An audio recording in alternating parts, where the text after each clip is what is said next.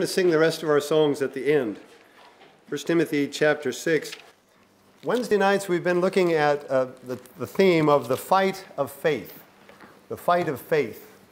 And we've seen that when you get saved, it puts you right in the middle of a fight. There's peace and there's all the blessings of God. But what you've done is you said, I'm on the Lord's side. And God has an enemy. And we saw that the enemy's goal is to spoil us.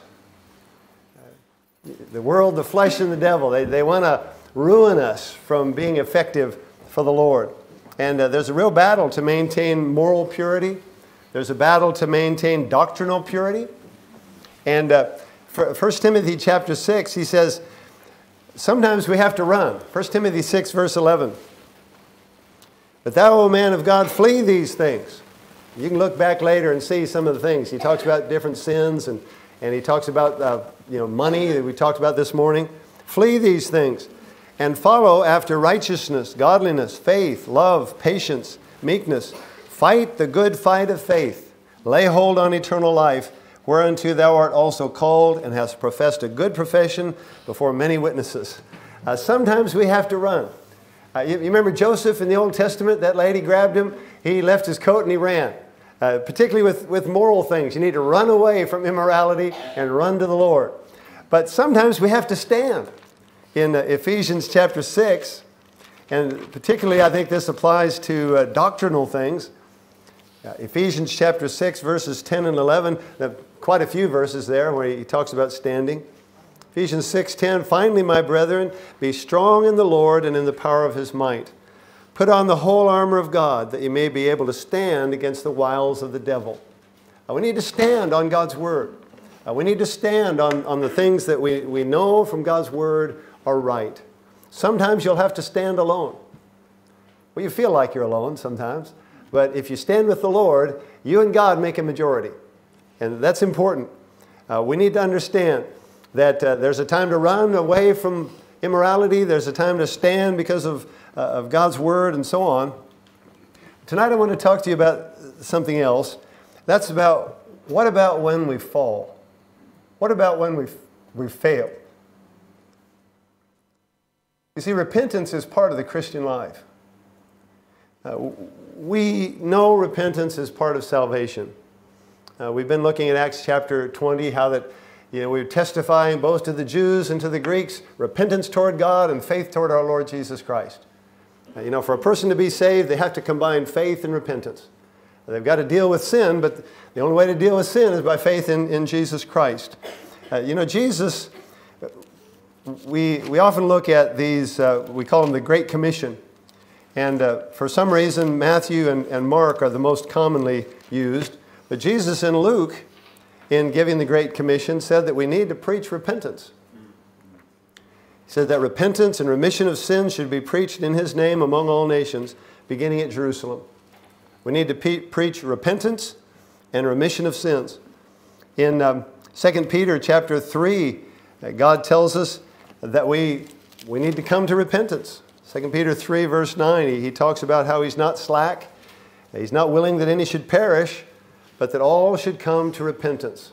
So repentance is, we know it's part of salvation. We know it's part of life as we stand before God. And Christians have to deal with repentance. The last message in this series, we looked at temptation. Temptation is part of the battle as well. We got lots of verses here. I'll try to get to as many as I can. 1 Thessalonians 3:5, just listen to it. He says, for this cause, when I could no longer forbear, I sent to know your faith, lest by some means the tempter have tempted you, and our labor be in vain. He said, I'm really praying for you. I'm really on your side. I'm wanting you to know God's word, because the tempter is going to come. Temptation comes. And Christians are tempted to sin. In 1 John, he talks about the lust of the flesh and the lust of the eyes and the pride of life. Listen, those affect Christians too.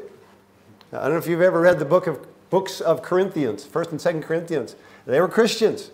They were tempted, and they were people that sinned and had to deal with that. God intends for us to resist temptation. He said, there's no temptation taken you, but such as is common to man. But God is faithful, will not suffer you to be tempted above that you're able, but with the temptation also make a way to escape. In 1 John 2, he says, my little children, these things write I unto you, that ye sin not. Yeah, God expects and wants us to deal with temptation by resisting it.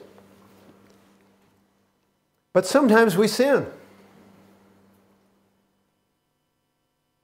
Right after he makes that statement, sin not, he says, and if any man sin, we have an advocate with the Father, Jesus Christ the righteous. You see, the battle first is with temptation. But when we sin, then the battle is, when will we repent? When will we deal with that? When will we change our mind? That's what repentance means. When will we say, Lord, I'm wrong? Confessing our sins is, we get confused sometimes, I think, by religion, where we have to do penance. We have to pay for our sins. Listen, Christ paid for our sins. We can't pay for our sins. And we should be sorry for our sin, but particularly we need to agree with God. That's what confession means. It means to agree with God. Lord, I was wrong. We'll see that more as we go on tonight. There's sin that can come into our lives as Christians. Look at 2 Corinthians 12 and verse 21. We're only going to look at that one verse right now, but I mentioned the Corinthians earlier. There's some things that in life you don't want to be a good example of. And the Corinthians, unfortunately, are a good example of a church that had a lot of sin in it. 2 Corinthians 12, verse 21. He's talking about coming to see him. And verse 20, I fear lest when I come I shall find you such as I would, and that I shall be found unto you such as ye would not. Verse 21, lest when I come again my God will humble me among you, and that I shall bewail many which have sinned already, and have not repented of the uncleanness and fornication and lasciviousness which they've committed. He's talking to a church there. And he's saying, boy, when I come, I sure hope this is not going to be the case, that you've not dealt with these sins, that you've not repented. Sometimes Christians need to repent because of sin in our life. Sometimes we need to repent as a church. You might have read in Revelation where he says to the church at Ephesus, remember therefore from whence thou art fallen, and repent, and do the first works. That was written to a church.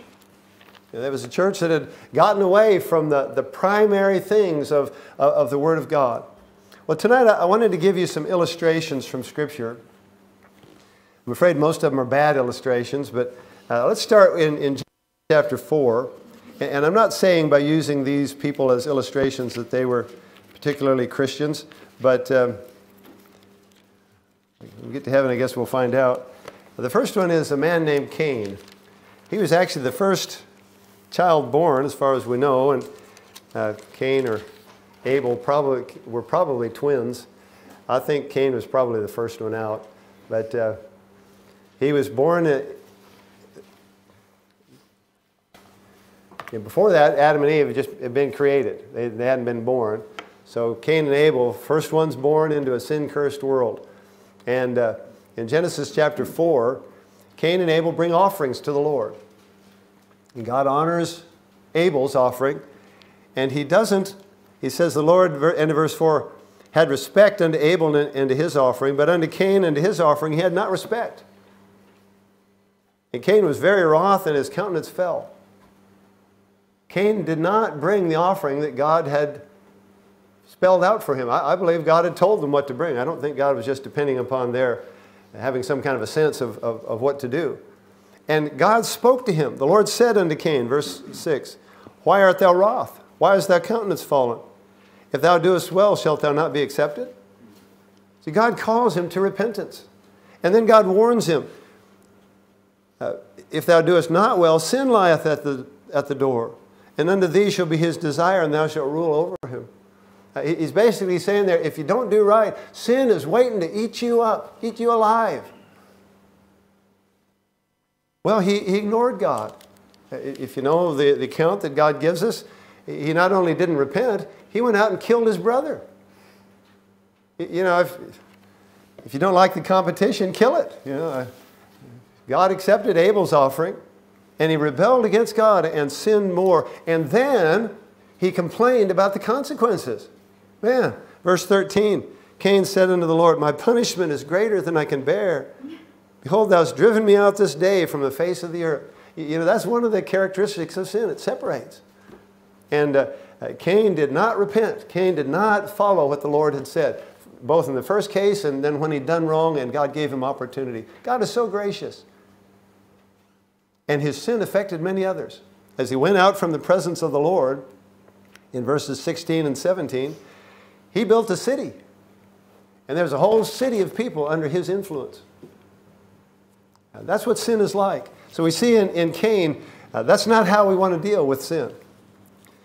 The next person that came to my mind was Esau.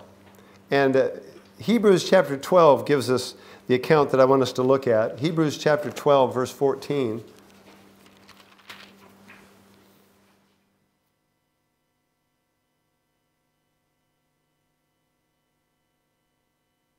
Interesting how we usually say Jacob and Esau. Esau was the older brother. Esau and Jacob, I guess. Hebrews chapter 12. Let me start reading in verse 14. Follow peace with all men and holiness, without which no man shall see the Lord, looking diligently, lest any man fail of the grace of God, lest any root of bitterness springing up trouble you, and thereby many be defiled, lest there be any fornicator or profane person, as Esau, who for one morsel of meat sold his birthright. For you know how that afterward, when he would have inherited the blessing, he was rejected. For he found no place of repentance, though he sought it carefully with tears. Now here's Esau. Now, do you understand his situation? He was the first son. God had blessed him. He had a birthright. That's the only way he could trade it away, is because he had it. God had blessed him. God had grace available to him. That's what he's saying there in verse 15. Lest any man fail of the grace of God. When he gives the illustration, that's what he's giving it from. Esau was a person who failed of the grace of God. He was careless and thoughtless with what God had done for him. And he chose bitterness and fornication and worldliness over repentance. That's what he's saying there in verse 15. A root of bitterness springing up. Lest there be any, verse 16, lest there be any fornicator or profane person as Esau. And, he was so careless that he traded away God's blessing, the Bible says here in verse 16, for one morsel of meat. Just for a quick meal. I'm about to die from hunger. Well, we all probably have said that at some time. But he lost that particular blessing forever. Don't think God is saying here that you reach a place where you can't be saved. You can't repent and be saved. But there's blessings in life that God gives you. Listen, you can throw them away. And this was one. God had given him the birthright. He traded it away. And no matter how sorry or what he did, he wasn't getting that birthright back. There's things we lose. And his sin affected many others. That's what God is saying there in verse 15. Lest any root of bitterness springing up trouble you, and thereby many be defiled. And again, that's what happened with Esau. Is it the Edomites that came out from Esau? A whole tribe, a whole nation of people that came because of and through his rebellion. So we see Cain, we see Esau. Let me give you two more. Saul. Remember Saul, the first king of Israel? Go to 1 Samuel chapter 13. 1 Samuel chapter 13. And one of the things I noticed as I began to look at these different men was how much God had blessed each one of them. I mean, each one of them. God had just blessed them beyond measure. Cain, Esau, and here's Saul. The Bible said he stood head and shoulders above everybody. He was a massive, big man. He was smart. He was capable, and God blessed him. He made him the king. I mean, what more could he ask? Well, he asked a lot more. But in 1 Samuel chapter 13, they had the Philistines. They're the constant enemy, aren't they? That were threatening to come against them in battle. And Saul felt like they needed to make an offering. And he'd sent for Samuel. Well, Samuel was delayed. For whatever reason, Samuel didn't come. And so Saul decides he'll make the offering. Now, you can disagree with me on this, but I believe Saul was using God like a good luck charm. A lot of people do that with their religion. It's like, well, I've been bad, I need God to bless me, so I better go to church a lot, or I better give this, or I better do that. Or listen, that's not the way it works with God. You don't bargain with God. And so Saul, instead of waiting for Samuel, who God had ordained to do the offerings and so on, he does it. And Samuel arrives. It sounds like just as they're doing it. And in verse 13, he says, Samuel said to Saul, "Thou hast done foolishly." This was a foolish thing to treat God in this way. And he began to make excuses. Verse 11, Samuel's first words were, "What hast thou done?"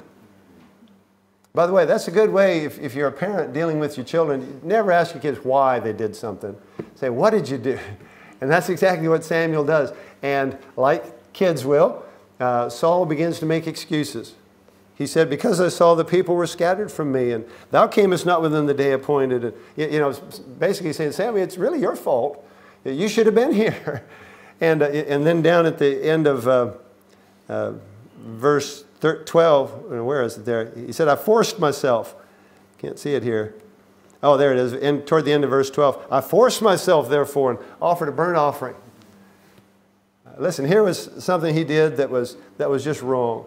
And it affected many others. Verse 14, Samuel says to him, "Now thy kingdom shall not continue. The Lord hath sought a man after his own heart. The Lord hath commanded him to be captain over his people." It affected Israel, affected him, affected his family, and so on. It was very foolish. But he didn't repent. Well, there's another time in Saul's life, 1 Samuel 28, when things are not going too well. God hasn't worked very well as a good luck charm, so he goes to a witch. Now, Saul was famous for being against witches. That's one of the things the witch says. It's 1 Samuel 28. So now he tries a different good luck charm. He's going to go see if maybe this witch can do something.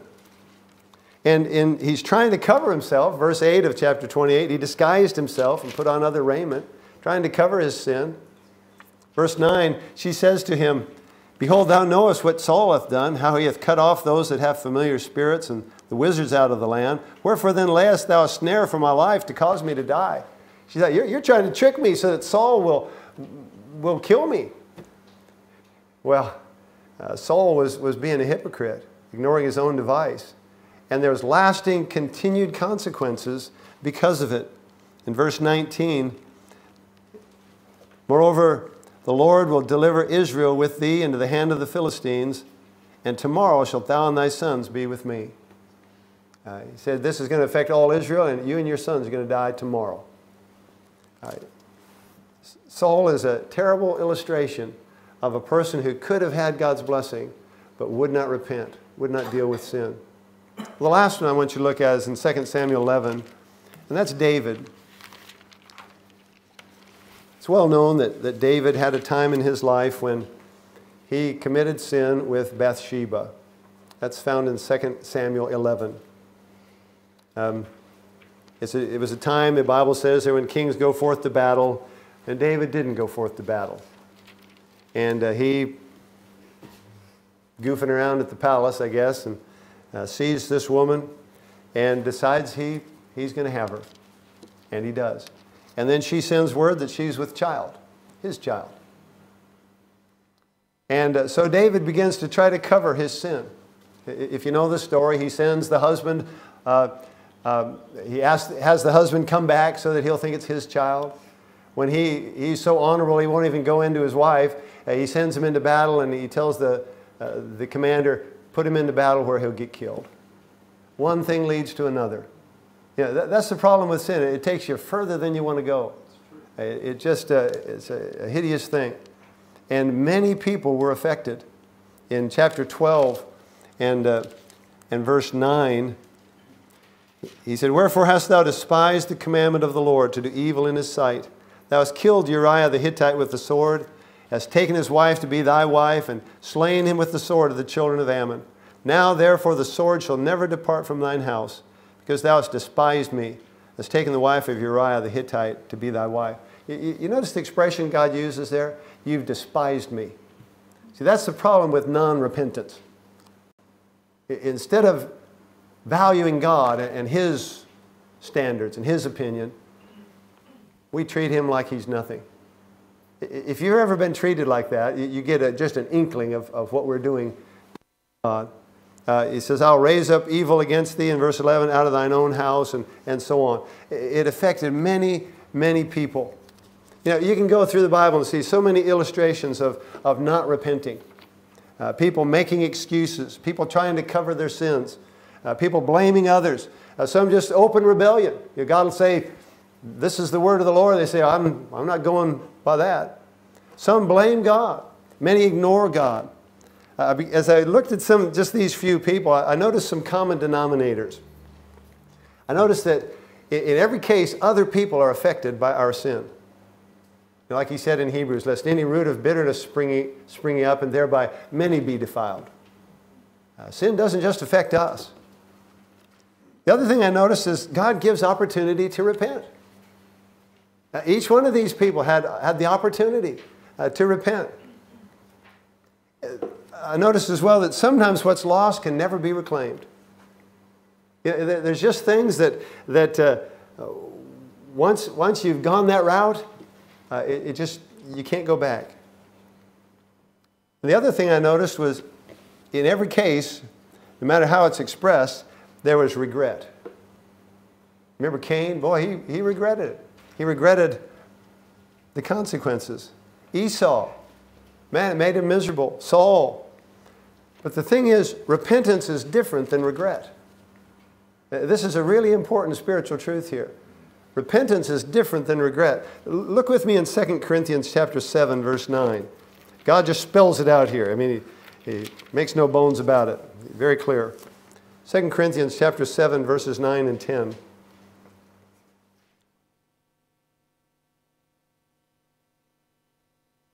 Like, been talking to them about their sin and dealing with it and so on, how he's made them sorry by writing to them. And he says in verse 9, Now rejoice not that you were made sorry, but that you sorrowed to repentance. For you were made sorry after a godly manner, that you might receive damage by us in nothing. For godly sorrow worketh repentance to salvation, not to be repented of. But the sorrow of the world worketh death. See, there's regret. The sorrow of the world worketh death. Now, every week, or probably every day, there's people who commit suicide, who do terrible things. That's the sorrow of the world. That's regret. That's not repentance. There's hope in repentance, but not in regret. I'm sure this is one of these stories that my wife says, I tell the same ones over and over, but when I was first in the ministry, I was a young man. I had hair, and the church I was at had a school, and being a young man, they had me help with the gym class, sports. And we were doing some sport. I don't even remember what it was. And I blew the whistle on some kid, third grader. He didn't like my call, and he attacked me. I mean, literally. He came at me. He was going to have me. He's only about up to my waist. So I just tucked him under my arm. We headed for the office. Well, he was very sorry.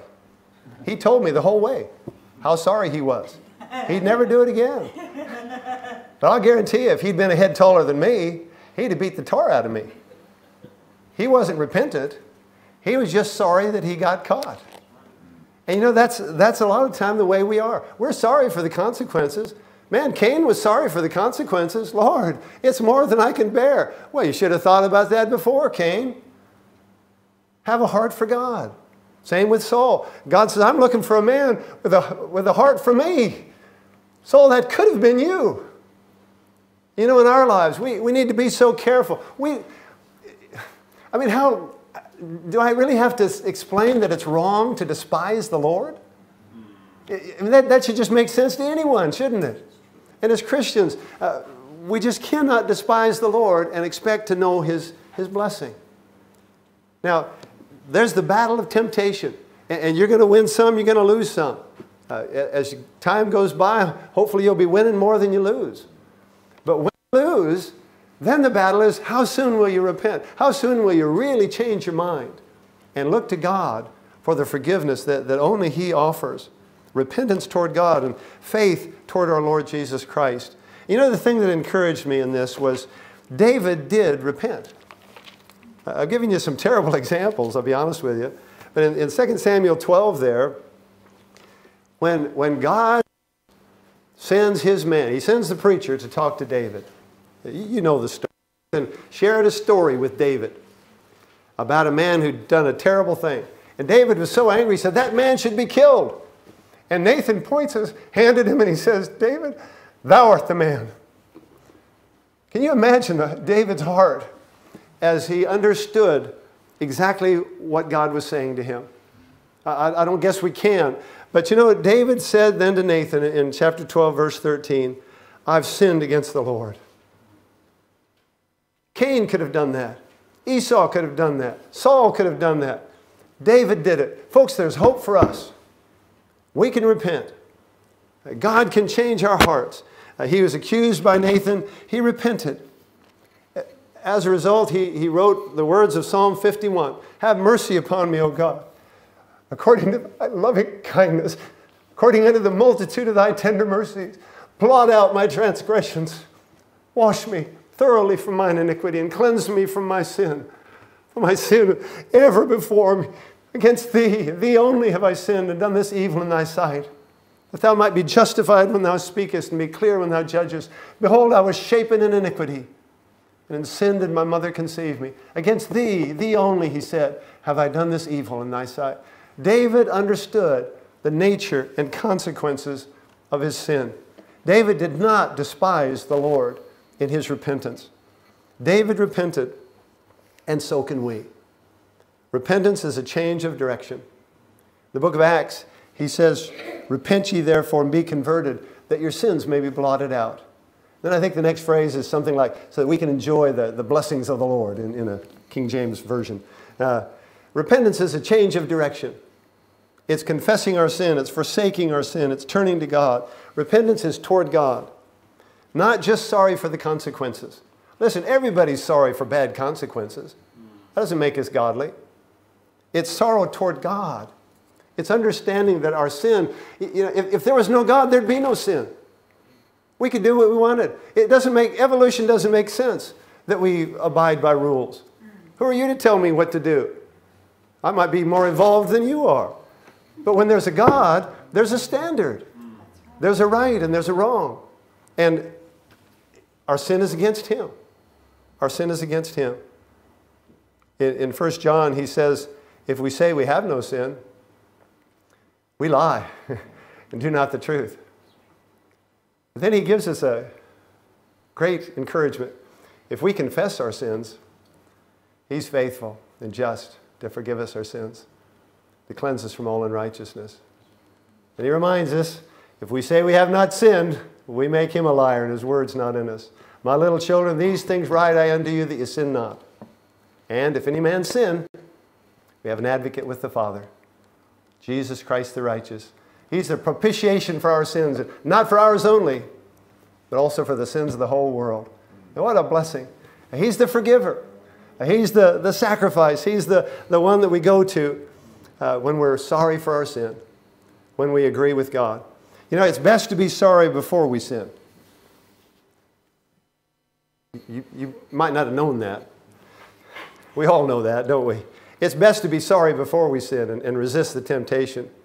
But when we fail, then the test, then the battle is, how soon will I repent? Do it soon. Do it sincerely. Do it every time. Don't try to deserve God's forgiveness. Listen, you never have, you never will. There's no standard of living you can maintain that will cause you to deserve God's love or forgiveness. God gives it because of His character, not ours. As many as I love, He said in Revelation 3, I rebuke and chasten. Be zealous, therefore, and repent.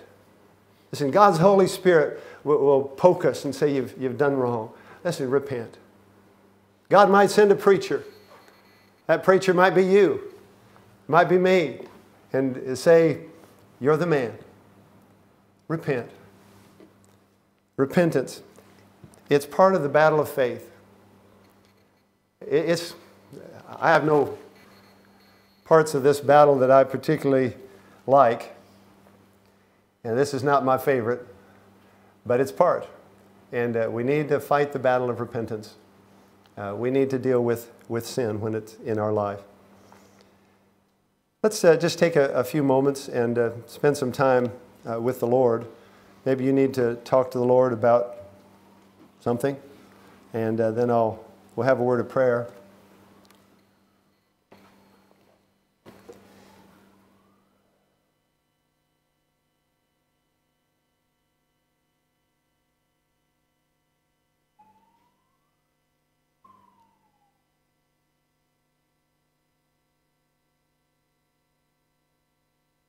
We are so grateful for your forgiveness. Lord, in all the universe, you're the one who knows us, everything about us, and you love us, and you offer forgiveness. Lord, that our sins are cleansed if we're saved. We're so grateful. But Father, we want to be right with you. Don't let the spoiler spoil us.